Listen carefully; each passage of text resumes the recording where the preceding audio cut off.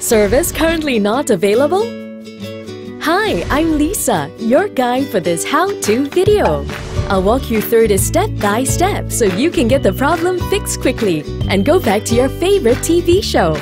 Are you seeing the message "Service currently not available" on your TV screen? It's usually quite simple to fix and only takes a few minutes. I'll show you how.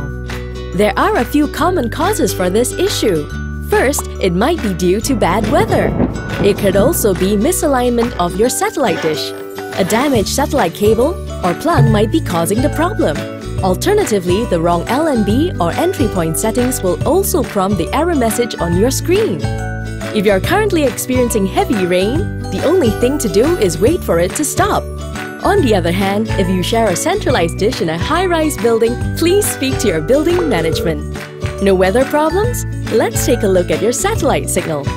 Press the Home button on your remote, then select Settings on the screen, followed by STB Diagnostics. Your signal strength will be displayed at the top of the screen in percentages. There are two possible scenarios. Scenario A. If your signal strength is below 65% and you live in a landed property, or your signal strength is below 55% and you're in a high-rise property, check that your LNB type and entry point is set as Universal 01M3VL. If your LNB type and entry point settings are incorrect, here's how you change it. Go back to STB Diagnostics using your remote. Press the Home button on your remote, then select Settings on the screen, followed by Installation Settings. Enter the default pin, which is 0000.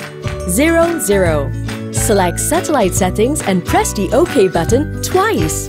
Select 01M3VL. Press the OK button and then select OK next screen. Scenario B. If your signal strength is 65% and above for a landed property and 55% and above for a high-rise property, this is what you need to do. Turn off the power supply for your TV and decoder. Check that the satellite cable is properly connected. Give it 10 seconds before turning the power supply back on. Turn on your TV and decoder. If you're still seeing the same error message, log into www.selfservice.astro.com.my and create a support ticket. We'll get back to you within 24 hours. I hope this video has been helpful.